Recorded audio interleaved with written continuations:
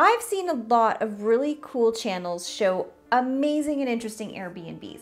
And one of the ones that I've seen come up are these geodesic domes. Now they are super cool looking, but are they worth the hype? I'm really curious about that. So I booked a couple days in one while on vacation.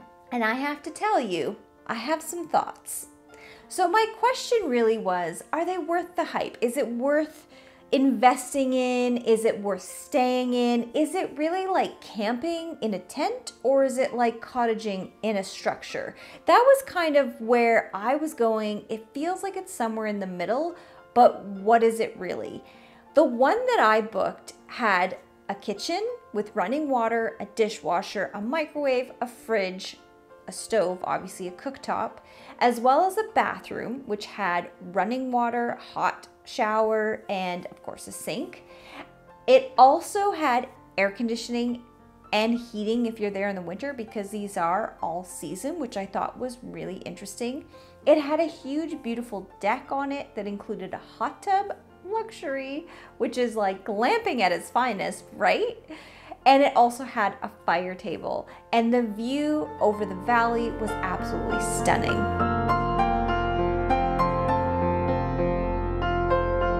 Now it sounds like I'm giving all glowing reviews, but there's some things we need to talk about. Some things that you do not know unless you sleep in one of these things that I learned. You have to stick around to the end to find out if I think it's worth it or not. So let's start with the obvious one. It's flippin' cool. Like, it is really, really neat to look at. I found a lot of my friends online were commenting about the picture I posted of us sitting outside with the dome in the background, like, that's so cool, where are you? That's really neat. Like, it has a presence. You're essentially staying in a bubble, and it's just different. I mean, it's really, really interesting. It's kind of like an A-frame, although it's, you know, nothing completely revolutionary. It's just different. So, you know, it stands out from an architecturally, you know, aesthetic of the space. So absolutely looks super cool. It's a really interesting concept with the whole one side having, it's not glass, it's plastic, but that you can see out. You have this kind of like giant viewing window, as well as this skylight up top, which you can lie in bed and look out at the stars and just enjoy the view. So from an aesthetic standpoint, overall, it's just neat, and it's kind of fun to say, look where I'm staying. It's definitely, you know, Instagram worthy or TikTok worthy or whatever platform we're using these days to show off a picture. Heck, YouTube, I'm doing it. It definitely has a presence, and that is really a big highlight about this dome, this geodesic dome. Here's a con. I just mentioned these amazing window spaces, these expansive views, including the skylight. Now, what I really appreciated in the one that we stayed in, and I think most of them will do this, the big half wall that you have in front of you, they did have curtains that actually went across, which was great because obviously you're thinking you're in this giant bubble. It's a lot of it is, you know, exposed to the outside, meaning like A, privacy, and B, just light. The big opening in the top that is covered, it's not open, it's got a plastic roof there that you can see out of, does not have any way to cover it. And when you're sleeping under it and the sun comes up, she bright. Like, it's just bright as day. So you're not sleeping in this dome. It's a very minor con. Like, honestly, it's not a deal breaker by any means. It's just, I'm a morning person, so I didn't really care. But if you're not a morning person, that could probably drive you nuts. So my solution would be, you know, definitely bring, what are those little sleep masks or something, because it is very bright inside the dome once the sun comes up. And there's no getting around it. Like, unless they don't have that little opening on the top with the plastic, which really is a highlight, because if you do have a beautiful starry night, which we were unfortunately did not have, it was completely like raining the first day, and then we had what do you call it, cloud cover the next day. So we didn't get the view of the stars, but it was still kind of neat because we could see the treetops and like it was still a very nice view. If you have like the starry night or wherever, it just, yeah, it could be really, really stunning to have that view, but just know in the morning you're gonna be woken up because it's gonna be bright. So that's just like a little thing to note. Okay, a huge pro that I've already mentioned, you've got running water. For me, my days of camping, I have memories. I'm from Northern Ontario and I have memories of the tent and the outhouse, and like it's scarred inside of me, and I don't do camping without running water. And I know maybe that's pretentious. I don't care. I don't like it anymore, but I did a lot of it when I was younger.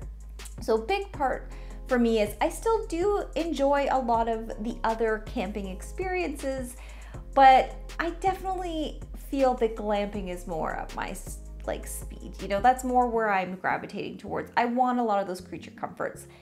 Didn't have a TV, didn't care. I don't care about that stuff, but the running water, like the toilet, I could even do without the shower. Worst case scenario, like if I had a lake, I need a toilet.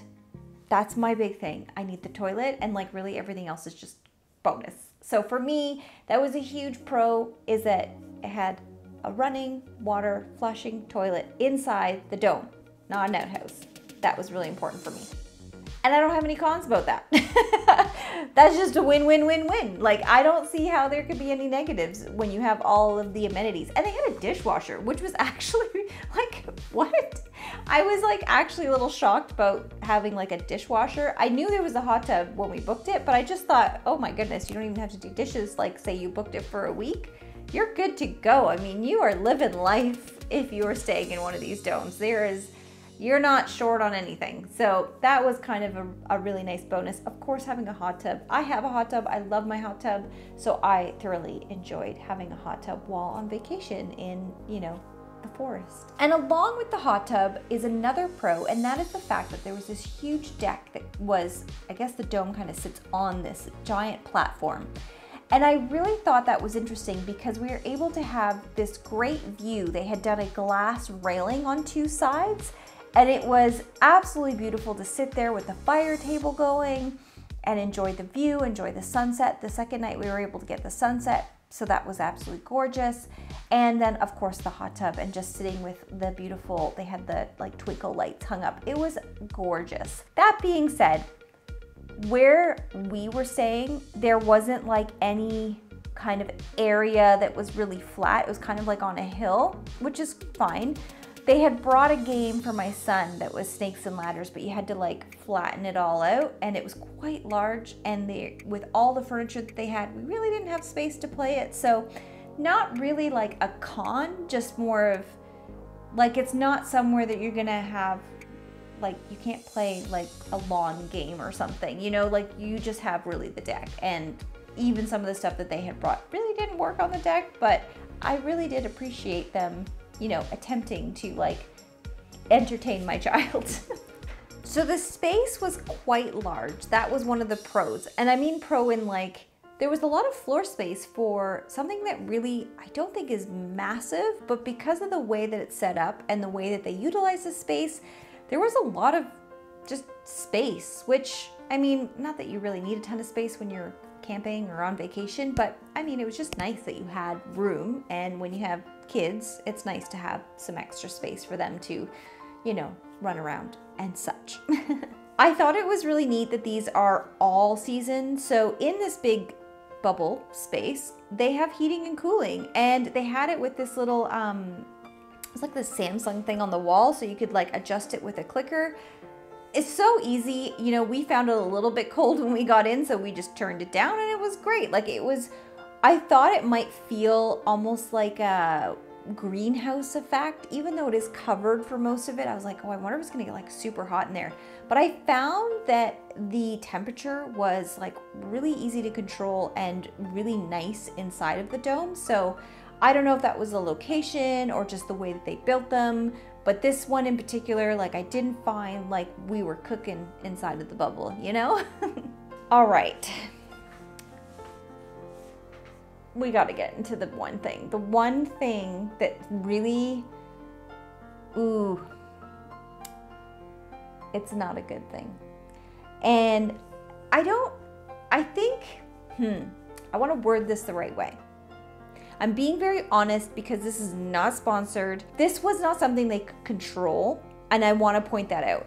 I believe where they are located is typically super peaceful and quiet, I think. I would assume. On normal circumstances. It was like on a gravel road, literally in the middle of nowhere. However, said gravel road was being re-graveled, and that means giant gravel trucks. And on top of it, I think because it is in the middle of nowhere, the way these companies work when they're doing it, they work long hours. So they were starting at like 6 in the morning and it was going until, I don't know, 7 or 8 at night. Like it was insanity. And the trucks were driving down this road like full tilt. Why I mention that is a big giant gravel truck driving down a gravel road makes a lot of noise. And inside the dome, it amplified it. It was actually quieter outside than it was inside the dome, if that makes sense. Like it made the sound reverberate in a way like it almost made me jump out of my skin in the morning because the truck sound was so loud. We did not have a peaceful, relaxing experience, which I do believe that normally that wouldn't be the case. But why I bring it up is because I think in this particular setting, they're in a forest, it's literally in the middle of nowhere. Those roads are probably not that heavily traveled normally. So, the odd car wouldn't be a big deal. Even the odd truck wouldn't be a big deal. Because of the construction work that was happening, it was a massive deal. I was really disappointed because I wanted to relax and enjoy it. And until they were done at the end of the day, that was literally not an option. Like you just couldn't enjoy being in the bubble when the trucks were going by. It was just far too loud. So if you're booking one somewhere and you're not booking with this one, and I do think this one is quiet 99% of the time. Like I don't think it would normally be like this. I think it was just an unfortunate set of circumstances. That being said, kind of know the location, because if it is near a road or anything that's kind of happening, you're going to hear it. That's the difference between a structure versus the dome. It is more like a tent with all of the amenities versus an insulated wall, right? So you're gonna hear it a lot more, and there's no getting away from that. So they do have a rule there, after 10 o'clock is quiet time, and I can really understand why, because you can hear everything. So you really don't want it to be noisy. And I think on the most of the time, like I said, if it hadn't been for the regrading of that gravel road, which of course they could not have planned, because I'm sure they just showed up one day and started doing the work, that really sucked. It was unbearably loud inside of the dome. So that was one of those things that I'm glad I know about it, because it's just something that if I'm ever going to stay in one again, which I don't see why I wouldn't. I really did enjoy it, and I thought it was a really interesting experience. It's kind of it's not, a typical cabin, of course. It is more like a tent experience, except with everything else. But I would need to know what is happening around that location. Is there a road? Is there an airport? Is there I think on a lake in the middle of nowhere, and making sure there's no construction happening, of course, would be more than needed. Would be the thing that would, make me stay again, because that just was terrible. And I was really upset. I'm not gonna lie. And I wasn't upset with the owners, because I know that they couldn't have planned for that. But for me, this is my vacation, and it was I live in the country. I'm used to quiet, and it was living in the middle of a big city, because it was just I don't know if you've ever heard those trucks, but they're loud. So it just sucked. That sucked. There's nothing I can say that the sound sucks. So be prepared. Also, if you're like trying to have a romantic getaway, people can hear you. So just sound. Sound is something that you're going to have to consider no matter what. Okay, I have one more pro and con, and it's about the design of the space. And again, this is very personal to whoever is constructing it, whoever's put it together, designed it. Like, you know, no two of these will be exactly the same because design is unique to the owner and whoever they had designed it, whether they did it, brought people in, whatever. I thought it was really nice. It was modern, it was clean. Every one of their domes has a different theme, which I could so appreciate that. I love that they had fun with that. They had like an adventure dome that had like video games in it, like an arcade thing. Like it was really, really neat how they planned all of their domes. What I also loved from a design standpoint is that this was in a forested area, and there will be about 7 domes altogether, and they had a walking trail that was done with all really well marked signage. They had the outdoor lights, they did the twinkle lights. They did not skimp on making it a truly leveled up experience. It was not like camping. They had the little thing that does the smelly stuff with the steam, anyways, whatever, and the sounds, the nice calming sounds. It was very spa-like. And each dome having its own look, they embraced it. So ours was the farmhouse. It had the black and white checker pattern. It had like a really nice beadboard wall. Like it was just, honestly, I was very impressed with the way that they had done it. It wasn't overly expensive furniture. Of course, this is an Airbnb. Things are gonna get ruined. Most of it was like IKEA. I know I was Googling stuff, you know, some stuff from Lowe's, Walmart, etc., like Amazon, but you put it together nicely and it looks fantastic. And I was super, super impressed. They had these really cute, unique fridges that they have in all of them, very like retro looking. I loved it. I thought it was a great touch. They really thought about the intention of the design within the space, within the patio, within even the property. Like there was a gate. It was just really well designed. And I think that's one of the things I could really appreciate, because you don't need to spend a fortune on finishes and materials necessarily to have a really well designed space. And it's just how you bring it all together. And they did that. You know, they had robes, it was like the whole hotel vibe, spa vibe, well designed, well executed. Little details were thought of, the sign that welcomed us, you know, natural plants, just every little thing that you would expect, you know, little extras, like they had left us a bottle of wine, and they had left some snacks for my son. They had left games for him to play. They thought about all those things, and that's something that is very much based on whoever's renting these spaces out. Some people are gonna, you know, really run with it and take it to the next level and create an experience. And I have to give Balsam Ridge credit. They really nailed that experience down. There was just one thing. You know, I can't say all good things. The loft area, although really cool because you can lie and look through the bubble, the stairs to get up to the loft, horrific. They were bulky and heavy duty, and I was not worried about them going anywhere. But it was like you're just climbing like straight up, and I don't know, maybe in your 20s it's okay, but like I have to pee at night. Like, I've had a kid.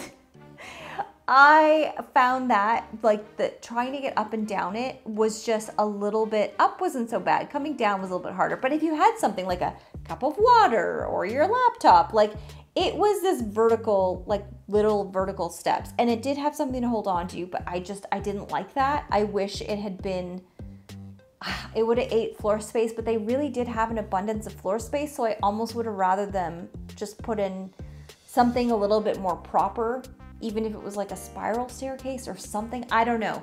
I just did not like the stair situation. It was not fun to go up and down. I was a little bit nervous.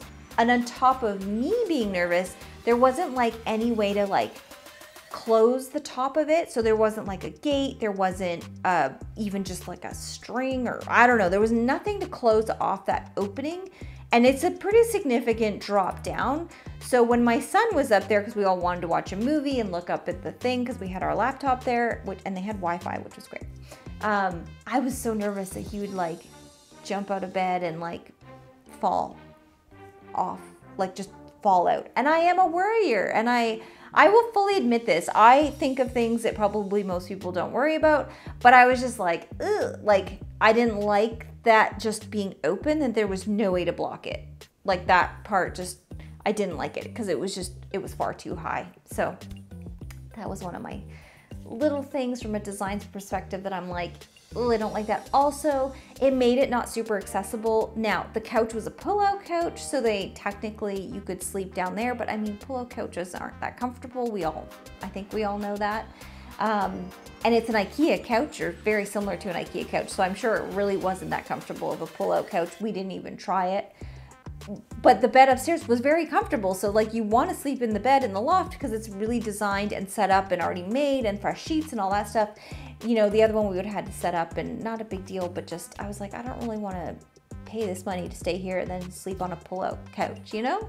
So that was like my only other, like, I don't know, I didn't like the loft. I almost would rather the bed be downstairs than the loft just be like maybe a yoga area, and maybe they had some like that, but I didn't like the sleeping loft. And that could be a personal preference, let's be honest, because of, you know, maybe some people don't care about the stairs or don't have to pee at night. I don't know, so many things. So overall, is it worth the hype? I would say yes and no. And I hate to be on the fence about that. I think it depends on where it's located and how it's put together.